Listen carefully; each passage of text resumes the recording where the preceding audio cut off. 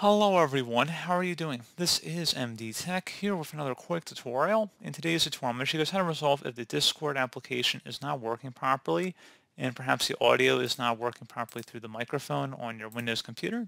So this should hopefully be a pretty straightforward process here, guys, and without further ado, let's go ahead and jump straight into it. So we are going to start off by opening up the search menu, and you want to type in settings. Best result should come back with settings. Go ahead and open that up. On the left side, you want to select privacy and security. And then on the right side, you want to scroll down underneath app permissions and you want to select the microphone. On the right side, you want to make sure where it says microphone access, it's turned on in the top position here.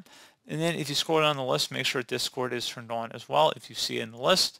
Also, make sure your speaker icon is turned on and your sound output, if there's any power issues to it, make sure it's turned on as well and turned up.